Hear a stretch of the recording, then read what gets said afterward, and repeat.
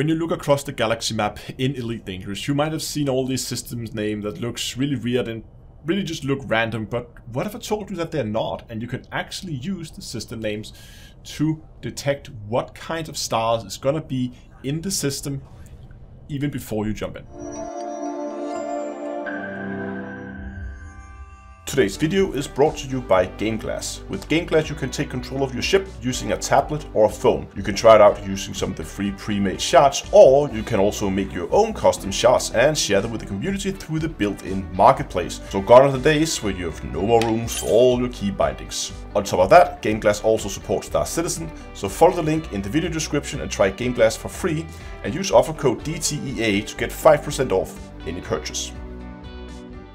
Hello ladies and gentlemen, welcome back to another Elite Dangerous tutorial with Astronomy.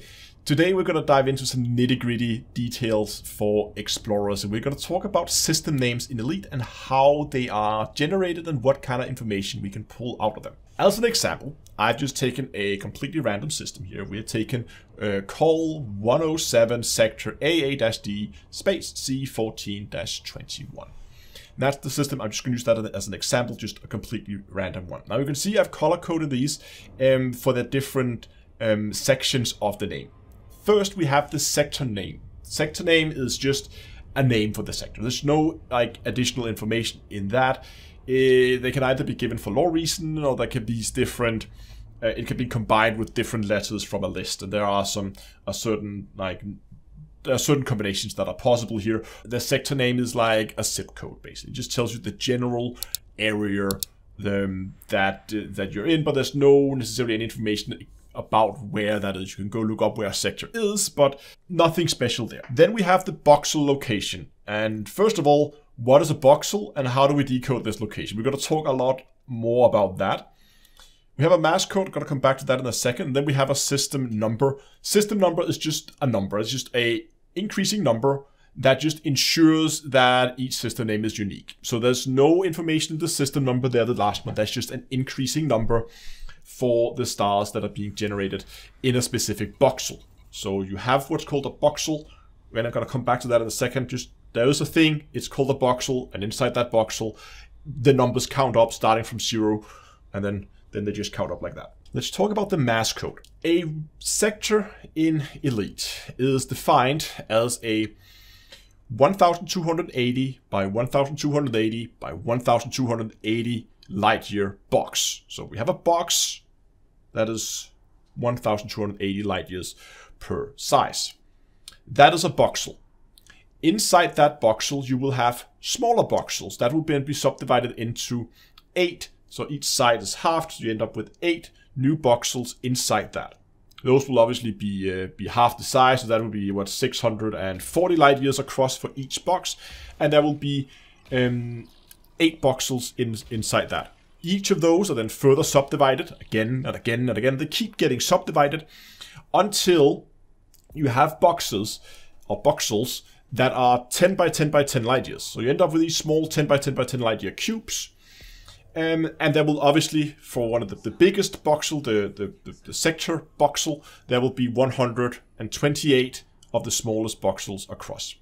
The mass code determines what size voxel we are talking about. And notice how these voxels overlap each other. So they take up the same physical space, they overlap each other. But each star belongs in a voxel, but because the voxels overlap the same physical space, you can have one mass code star sitting right next to a mass code star from a different voxel, again, because they are overlapping. So the mass codes start at A, which is the smallest voxels, the 10 light year cube ones. Those are called A, and they go up in size to bigger and bigger and bigger voxels, up to the 1280 light year voxel. And that's called an H-class voxel. So the way star systems have been populated in Elite is you start with the biggest voxel, the H-class voxel, and in that you populate with systems, the heaviest systems. And when I'm talking about systems, I'm not necessarily talking about just the star. We're talking about the total mass of the system. That means a H mass code system could have a very big black hole, or it could have multiple black holes, or it could have multiple neutron stars, or it could have a ton of gas giants that somehow adds up to a lot of mass. The point is just, if you go to H mass code systems, then you know that there's going to be a lot of heavy stuff in that. So you're likely to find black holes, you're likely to find neutron stars, white dwarfs, or you're likely to find very big systems with a bunch of planets in them, those kind of stuff. And again, if you go into a mass code system, it's going to be a very light system. It's going to be small, light stars, maybe without planets or with very few planets. Again, stars are going to be the majority of the mass anyway, but it's going to be smaller stars that you find in those A mass code systems. And now you can begin to guess that the voxel location then determines where a given voxel is located in the region. Now, if we start with the H-class voxels, the big one, there's obviously only one H-class voxel per sector.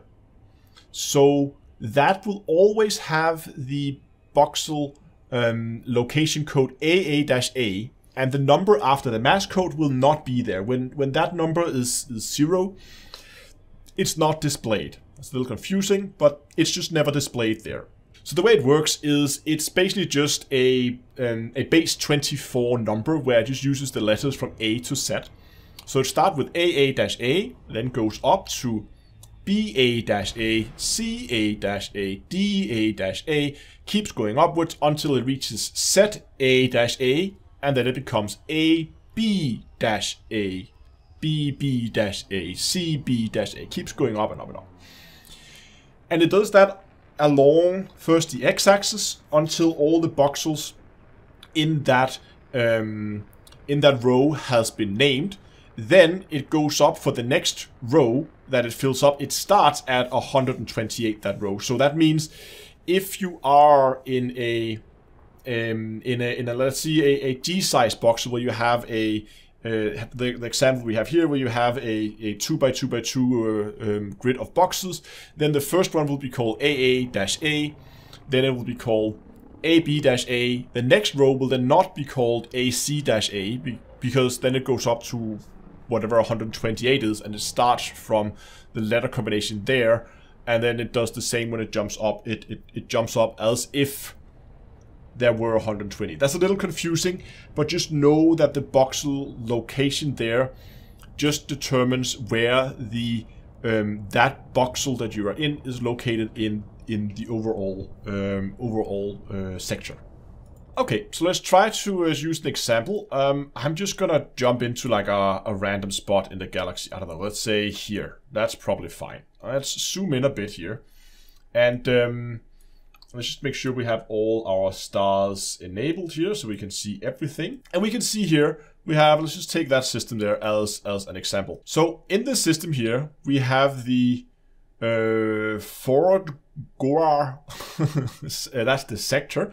We can see we have the 3 letters here, and we can see this one in particular is a D voxel. So that's probably like a medium-sized system. We can see here the star class of this is F, so that kind of makes sense.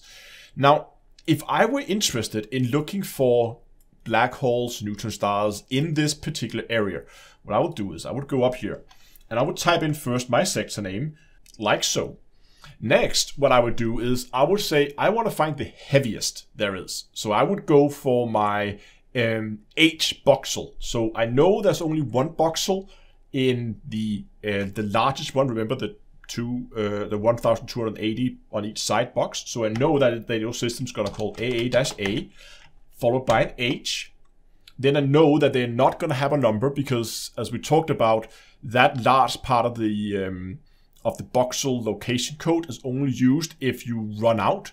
Like when the AA-A section is counted all the way up to Z, then you will just count up with that large part, and that's never used here for the H-class system. So in that case, we just go straight to the system number. So now you can see here that I have a total of 35 systems which has been located in this voxel. And I now know that these 35 systems is going to be very, very heavy and contain something potentially interesting. So if you want to look, all of these are good candidates for looking for black holes, neutron stars, those kind of things. So armed with this knowledge, you should now have a much easier time locating interesting systems out there in the black if you are out exploring. This is definitely a tactic that I'm going to be implementing.